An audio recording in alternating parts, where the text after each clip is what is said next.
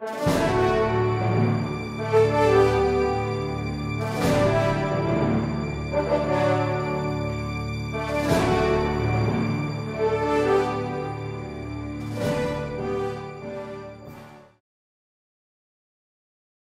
Heavenly Father, we thank you for each and every person who's here.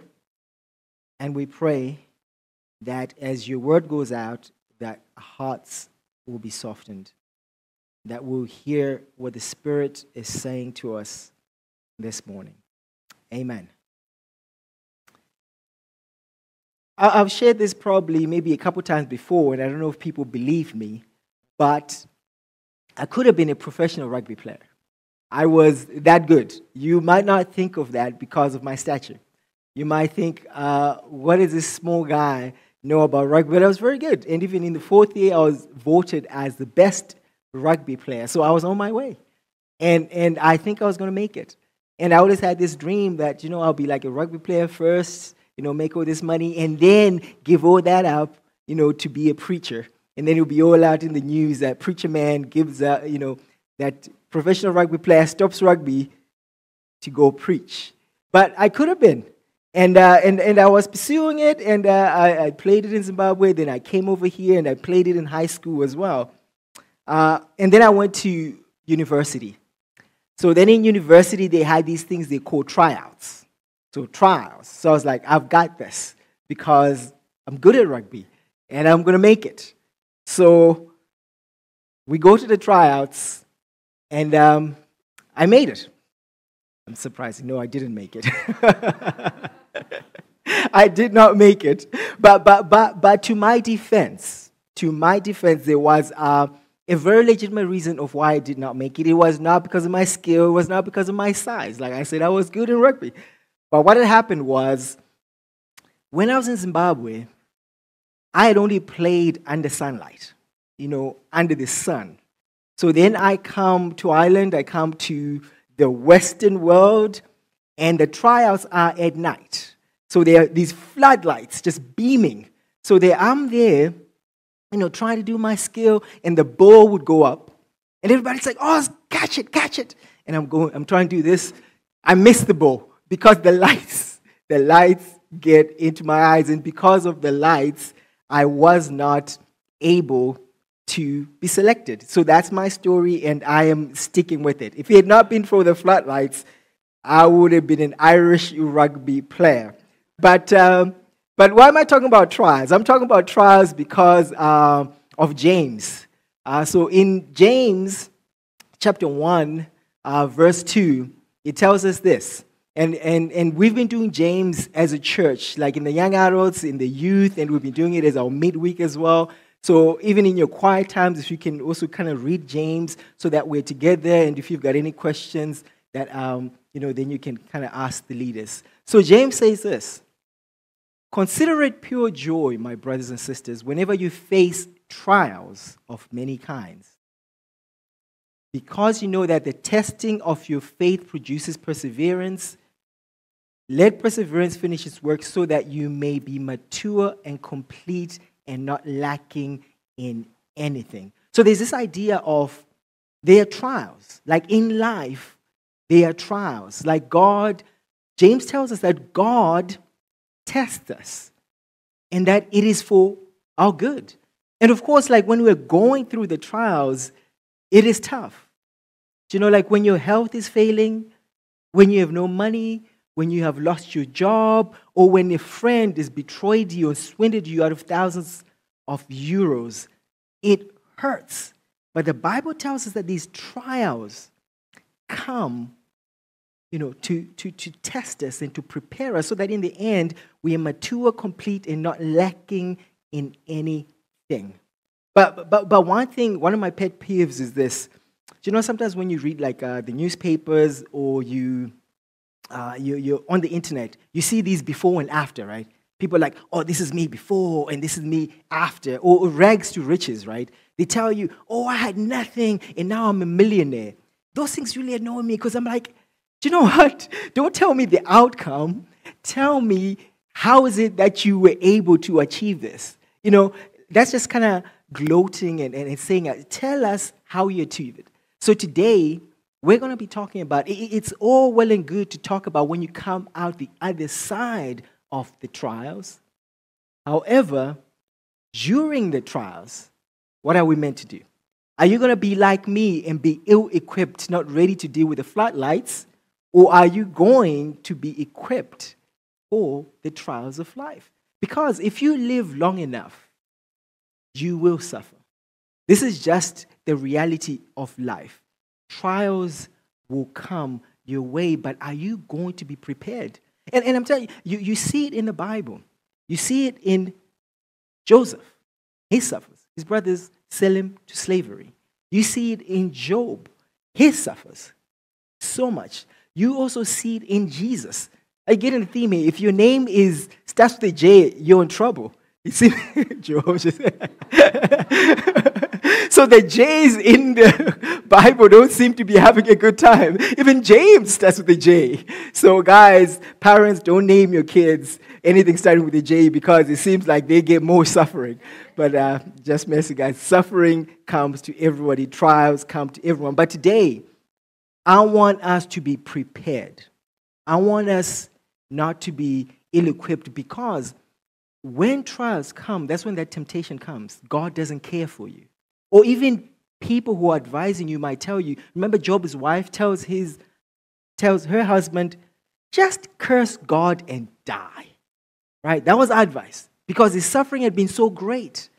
But if Job had not been prepared, he would have done that. But Job knew better.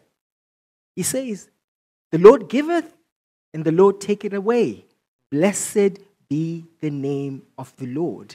So guys, trials are coming. Trials are guaranteed. But how would you know you will make it to the other side? We just don't want those photos on Facebook of people, I was here and now I've made it. Today we're going to be talking about how we make it through the trials. And to do that, we're going to be in Matthew chapter 4. We're in Matthew chapter 4. And talking about trials is always tough because I know like right now people are going through things. But I hope today, this is not it's going to be okay in the future. I hope this will speak to you today. This will speak to you now. So Matthew chapter 4. I'll just add a little bit more commentary as we go. Then Jesus was led by the Spirit into the wilderness to be tempted by the devil. After fasting for 40 days and 40 nights, he was hungry. And let me just add a little bit of commentary. Do you know when you watch sometimes those commercials that goes, don't try this at home? This is kind of one of those, don't be trying to fast 40 days and 40 nights. You know, like, let's just start with one. Let's do it, 1 day a week. That'll be good. So this is one of those of handle with care. So after fasting for 40 days and 40 nights, he was hungry. The tempter, which is the devil or Satan, Diablos, whatever you want to say, came to him and said, if you are the Son of God, tell these stones to become bread. Jesus answered, it is written, man shall not live on bread alone, but on every word that comes from the mouth of God. Then the devil took him to the holy city and set him on the highest point of the temple. If you are the Son of God, he said, throw yourself down, for it is written, he will command his angels concerning you, and they will lift you up in their hands so that you will not strike your foot against a stone. The devil knows scripture, guys. Jesus answers him, it is also written, do not put the Lord your God to the test. Again, the devil took him to a very high mountain and showed him all the kingdoms of the world and their splendor. And all this I will give you, he said, if you will bow down and worship me. Jesus said to him, away from me, Satan, for it is written, worship the Lord your God and serve him only. Then the devil left him, and the angels came and attended him. So what is happening here? I'll just do a quick recap. So just after Jesus' baptism, where he's confirmed as the Son of God, heaven breaks open and he says, "This is my beloved Son, in whom I am well pleased." And then immediately he's taken by the Holy Spirit into the wilderness, into the desert, to be tempted by the devil. And then there are 3 temptations that come Jesus' way. And do you realize, what I want to hone in on, there's so many things we can be talking about, but what I want to hone in on is how Jesus fights these temptations. It is God's word. So essentially, if you could take one thing from this service, it is this: face your trials with God's word on your lips. Face trials with God's word on your lips. Which ties in well to our series where we're talking about the weight of words. And what is weightier than the word of God? So sometimes we talk about, right, be slow to speak, right, slow to anger, quick to listen, right? Because sometimes when you speak too quickly, you just speak things that are not right. However, if you want to be 100% sure that you are right, speak the word of God. And in context, because we will see that the devil is very clever with speaking the word of God, but out of context. As we say, a text without a context is a con. So if the devil comes to you and twists scripture, do you know enough of the word of God to be able to point it out and say, no, no, no, no, no, no. It is also written this. But as we say, our series, right, of life and death are in the power of the tongue. And those who love it will eat its fruits. But now, with the powerful tongue, we want to be speaking the word of God. When those trials come, we want to be speaking the word of God. But I hope now as I'm speaking, you start going, but Pastor, you're talking about trials, but this passage is talking about fighting temptation. Like as Beyonce said, right? We're just fighting temptation, right? It's like this is temptation. So why are you talking about trials? I'm glad you asked. If you didn't ask, I'm asking it for you. If you look into your Bible, right, there'll be like a little subscription on it, like where it says tempted.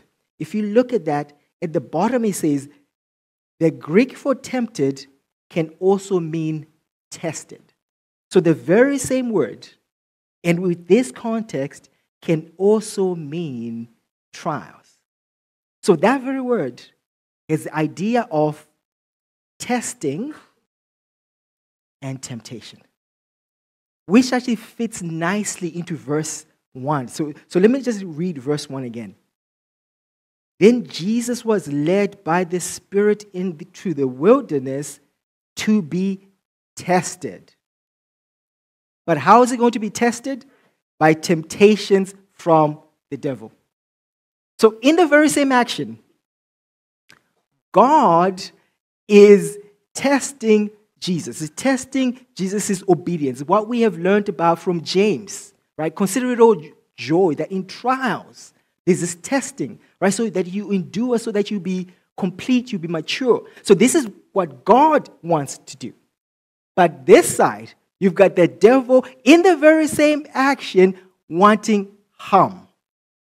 Later, the music team is going to lead us into a song with this line, and when we sing this song, just think of this verse. What the enemy meant for evil, you meant it for good. Just think about it. Let's go back to our J's again. Think about Joseph. His brothers selling into slavery. What do they mean? They mean harm. They mean harm. But God will say in Genesis 50, verse 20, what they intended for evil, I intended for good. Think about Job. What the devil intended for evil, What was God doing? He was doing good. Think about the cross. Jesus dying on the cross. The people who crucified Jesus, the religious leaders, the rulers, what are they doing? They are doing harm. And they are culpable for what they've done. But in that very action is why we can say we can taste victory. Not because we're strong, but because Jesus is the one who achieved the victory. So I want you to see your trials in a big picture. And here's the thing with trials. They come in all shapes and sizes. They come in all shapes and sizes. It might be health. It might be marriage. It might be finances. Whatever it is, it comes in all shapes and sizes. It might be suffering. But trials can come as temptations as well. That are you going to withstand temptation? And here's the thing about temptations. They can come from the devil or they can come from us. So listen to what James says. Like in James chapter 1, do you have James chapter 1 verse 13?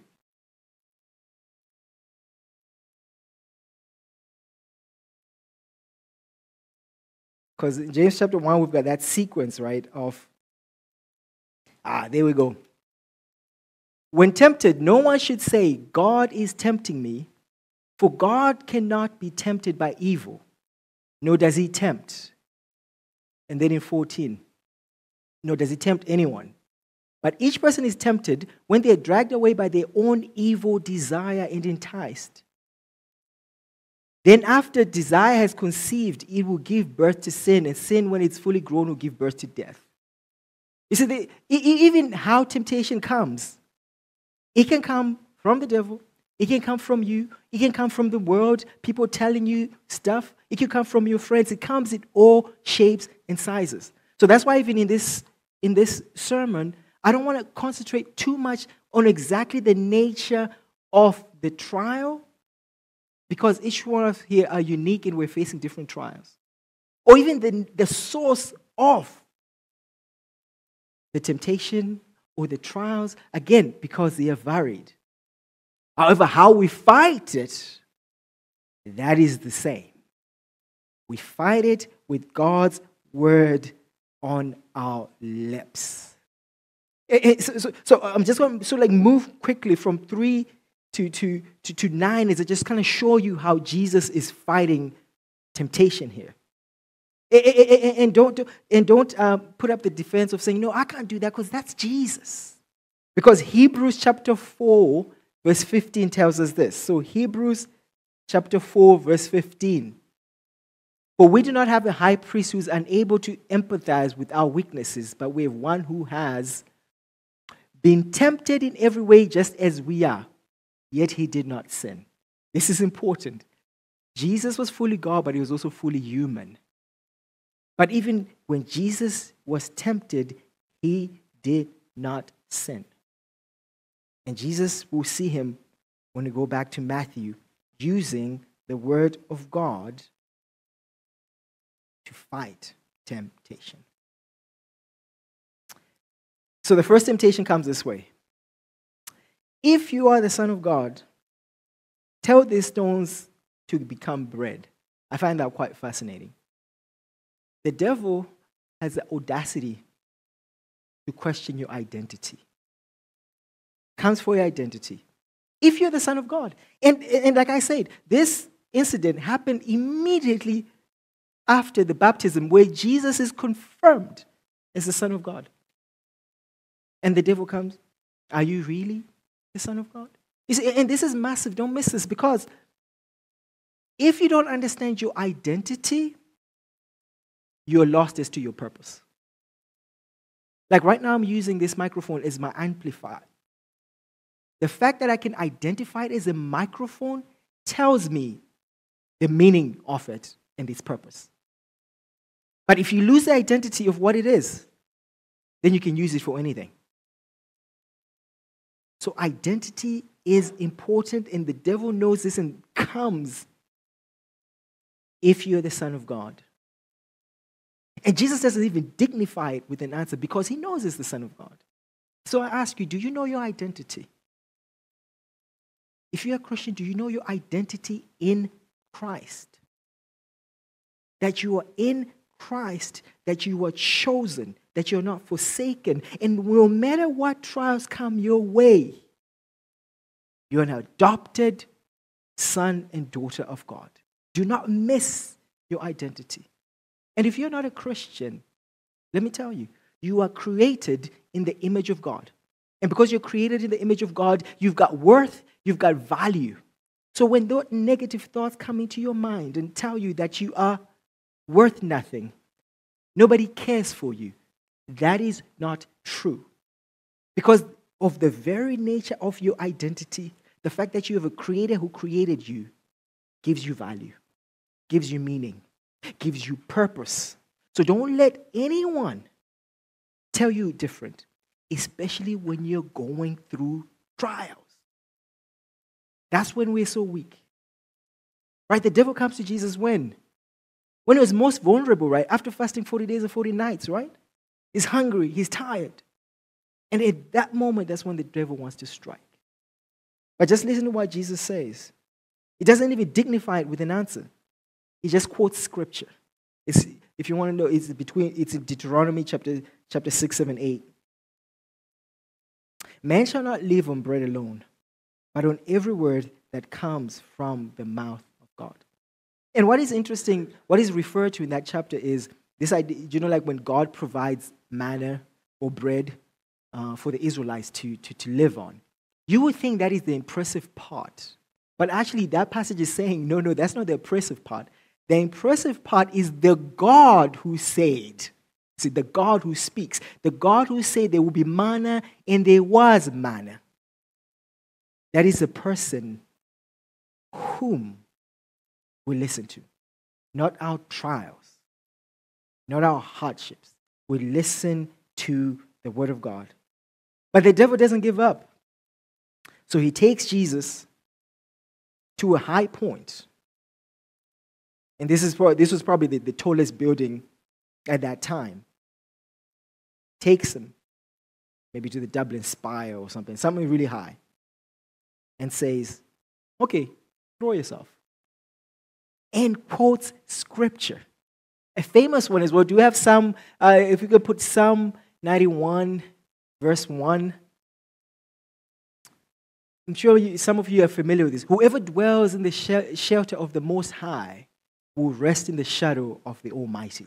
That is the start of that psalm, and he's just talking about God's protection. And I was saying, God's going to protect you. Just jump. But the devil is twisting scripture. Jesus is wise to his tactics, and he says, you shall not put the Lord your God to the test. And he quotes scripture. Guys, like I said, trials are inevitable. Suffering is inevitable. Don't go out looking for them. So if you're in a period of no trials, if that's ever possible, please savor it. Enjoy it. Don't be going out there looking for trials. Because trials will come. Because Ecclesiastes tells us that, when you're having good times, be happy and have good times. Because bad times will come. And when they do come, don't curse God. Consider that God has made one as well as the other. Because it is only God who knows what's going to happen after we leave this place. So don't go out looking for trials. And Jesus knows this, so he quotes scripture. But then the devil's not finished. Then he takes him up in 8, right? To a very high mountain and showed him all the kingdoms of the world and splendor. I don't know if you've ever been, what's that thing called? The merry-go-round? Is it the merry-go-round or the Ferris wheel? Okay, the London Eye. He takes him to the London Eye. And he's on the London Eye. He can see the splendor of the kingdoms of the earth, right? It's like you can see the stadiums, the skyscrapers, the money, the houses, the cars, all this stuff. And the devil says, just bow down to me, and all this I will give to you. You see what the devil is doing here? he is trying to give this without the necessity of the cross. In Philippians, we know that Jesus is exalted. Why? Because of his obedience unto death on a cross, then he was exalted. But the devil is saying, you don't have to go via the cross. I can give you this. But then the devil is like, then Jesus is like, no, I will not bow down to you. Away from me, Satan, for it is written, worship the Lord your God and serve him only. And then the devil left and the angels came and attended to Jesus, which is just a confirmation that God was pleased with what Jesus did. So I want to say to you, how well do you know the Word of God so that you can face trials with the Word of God on your lips? And this is an uncomfortable question because as I ask it, we start to get uneasy because deep down we know we're not very well versed in our Bibles. And I'm not saying this because I'm a preacher. I'll tell you a story later where you see that I too struggle with this. And you only need to have a conversation maybe with an unbelieving friend of yours to know that you don't know your Bible that well. They might just ask you a simple, innocent question. And you quake because you know you do not have the answer. Because you do not know your Bibles that well. But it doesn't need to be like that. It doesn't always have to be like that. There are atomic habits you can do to make sure you can know your Bible. As they say, right? How do you eat an elephant? Right? One bite at a time. I don't know why they want to eat an elephant, but there is an expression like that. I'm sure of it. If there's no expression that says that, I'm not a native speaker, so blame that. But the thing is, you cannot just keep staying with, I don't know my Bible. I don't know my Bible that well. And be comfortable with that, or even justify it. Because sometimes people will justify it and say, I love God. I'm not a Bible lover. I'm a God lover. I love God. But my challenge to you, you're loving a God that you do not know. Because God has disclosed himself in the Bible. Don't be like the Athenians that are praying to an unknown God. Pray to a God whom you know. A God who has disclosed himself clearly in the Bible. And I say this by going, I was a Christian, I've been a Christian since I was 10. And what happens when you're a Christian from that age? You pick up church lingo, right? So I would pick up things like, I can do all things through Christ who strengthens me. I didn't know where it came from. I just know I can do all things. God's got plans for me, plans to prosper me. There's hope, there's a future. God does not want to make me a tail, he wants to make me the head. I'm like, amen.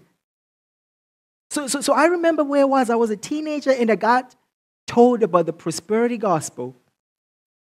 It didn't make sense with reality because they said, if you're a Christian, you should be wealthy, you should be healthy, you should prosper. It sounded good, and that's what my itching ears wanted to hear, and I adhered to it, although in reality, it didn't live up to reality.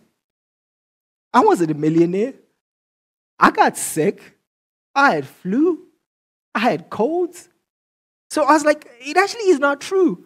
But then I would pray, I know the plans God has for me. But I was taking it out of context. Do you know that verse that says, I know the plans I have for you? Do we have Jeremiah? I don't know if I gave you guys Jeremiah. Jeremiah 29. If not, it's fine. Yeah, no, okay, no Jeremiah. But okay, Jeremiah 29. Before that said, I know the plans that I have for you. Literally the verse before that is saying, Guys, stay put where you are.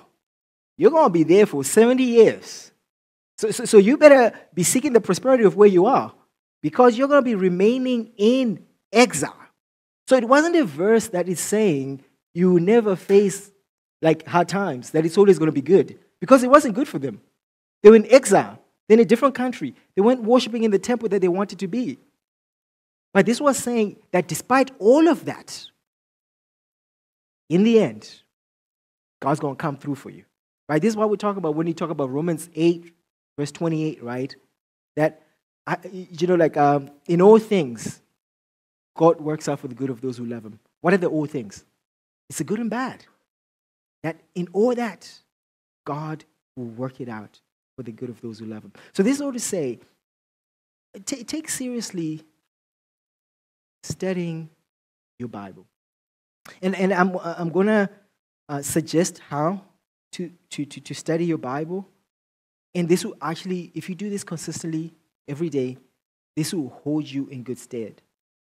You start with a book like James, for instance, and read a couple verses for yourself and ask these 5 questions. Don't look at commentaries. Don't look at study Bibles. Don't look at the Daily Bread. I know we've got Daily Bread there. I'll explain myself.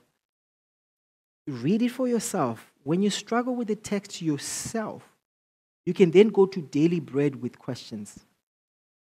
And you've already put some answers. And then when you go to your Daily Bread or commentaries or study guides, you'll be like, oh man, I got that really wrong.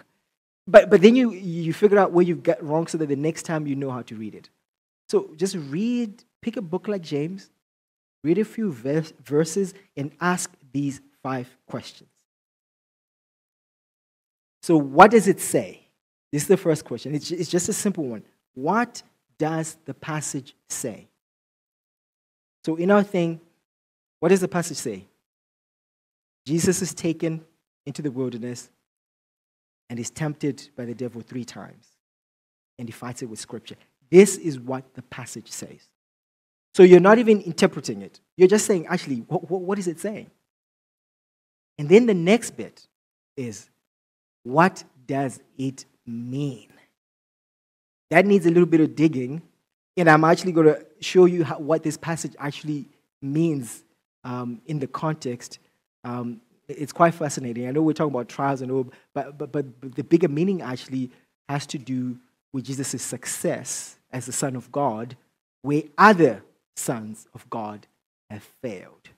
But we'll touch into that a little while. And then after that, what does it mean of God? Right? So what does it mean then? What does this mean? What does it show me about God? And we talked about this. Even in these trials, God means for good. Right? This is what it means. It means for good. And then what does it mean for you? It means you can't do it. You cannot do it on your own. Only Jesus could. If you were there and the devil came for you, you aren't going to make it. That's just the truth. And then how do you respond? So let me do those 5 questions again. So pick a passage of scripture, ask these 5 questions. I don't know why I'm doing 5. Ask these 5 questions. What does it say? What does it mean? What does it mean about God? So the Bible is a book about God. Guys, it's not about us. It's actually about God rescuing. So you always need to ask the question, what does it tell me about God? And then after that, what does it tell us about us? Because the God, whom this is his Bible, cares about us and puts stuff in there for us as well. And then how to respond or how to apply. You've got to put it into action. Otherwise, it's just like paint that you buy that's not applied. If you don't apply it to a wall, then it's useless. You've got to apply it. But like I said, I want to now touch a little bit on what does it mean. And this is not rocket science, guys. We all can do it. It's not just the preacher who can do it. Why is Jesus taken to the wilderness for 40 days and 40 nights? What does that sort of like remind you of? I hope that reminds you of the Israelites in the desert where they were for 40 years And did they pass that test, or were they complaining and grumbling all the time? They failed. And I hope as well, as we were reading even that temptation of the devil's tactic of, if you're the Son of God, where have we seen that before? It's not like in the Garden of Eden where the devil shows up again, and what does he do? He questions the word of God. This is the tactic here. So, two sons of God. So I'm going to give you some verses here. So do you have Hosea? The word of the Lord came to Hosea, son of Beeri, during the reigns of Uzziah, Jotham, and that was not the one. It was, somebody help me out. Hosea 11, chapter 1. Somebody who's fast. Hosea 11, chapter 1. Essentially says, out of Egypt I will call my son. And the son there is Israel. If somebody has had it, please read it out so that people will say the preacher man isn't lying. So Hosea chapter 11, verse 1. Thank you. So the point there is, Israel was God's son, and Israel failed to be obedient. And then I'm going to tell you of another son. Do we have Luke chapter 3:38? I'm sorry, guys, I threw out a lot of verses at you. So, after the baptism, we're then told the genealogy of Jesus. And if you like genealogies, knock yourself out, in Luke chapter 3. But at the end, it then goes, the son of Enosh, the son of Seth, the son of Adam, the son of God. Adam is also a son of God. And as a son, did he pass in the garden? He failed. And it's very interesting that if you think about the temptations even in the garden, it was Eve who entertained the devil, the snake. But the responsibility fell on Adam because he was the leader. He was the head. So it's attributed to Adam. He was the one with ultimate responsibility. So even there we see leadership and headship, even from the very beginning. So, but what I want you guys to see, what does it mean? So we've got two sons who have failed. Adam failed. Israel failed.